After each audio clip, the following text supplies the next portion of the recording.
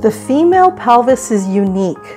It can bring life and joy, or it can bring pain and embarrassment.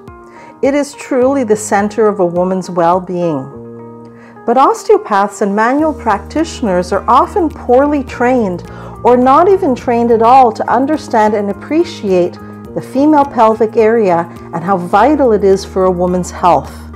And that's the reason why I created this online course. How many times have you had a woman come into your clinic seeking relief from pelvic discomfort, low back pain, and it won't respond to your usual structural techniques or local pelvic floor strengthening exercises? You suspect that something deeper is going on, but you don't know how to put your finger on the problem. Enter the world of visceral osteopathy. Female pelvic pain is real. It is multifactorial. And unless you learn how to recognize and address the multiple causes that contribute to dysfunction within the female pelvis, you won't get to the root of the problem.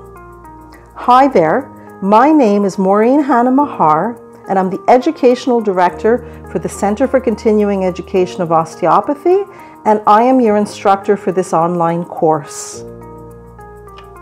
In this online course, I'm going to give you valuable knowledge and teach you how the principles of visceral osteopathy govern the functioning of the female pelvis, and how factors like displacement or immobility of the bladder and uterus can affect its proper functioning and lead to conditions like urinary incontinence and infertility and female pelvic pain.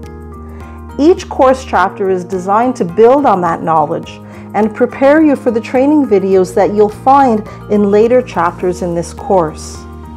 With me, you'll learn step by step how to perform a complete assessment of a woman with female pelvic complaints, as well as learn how to perform complete treatment protocols that address conditions such as pelvic adhesions that cause uterine dysfunction or bladder prolapse that cause urinary incontinence, and how to treat their reflex centers using safe and effective techniques that I have used successfully during my 15 years of osteopathic practice.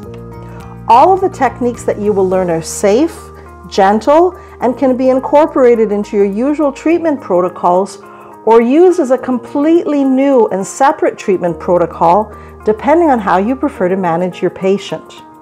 Even if you're a structural osteopath, you can still remain faithful to your preferred approach and incorporate as many or as few additional techniques into your work as you wish. But one thing is for sure, by gaining a deeper understanding of the principles that govern the female pelvic viscera, you will be able to expand your scope of practice and be able to help resolve female pelvic pain and female pelvic dysfunctions to a degree that you've never been able to before. And isn't that what continuing education is all about? So join us online at the Center for Continuing Education of Osteopathy.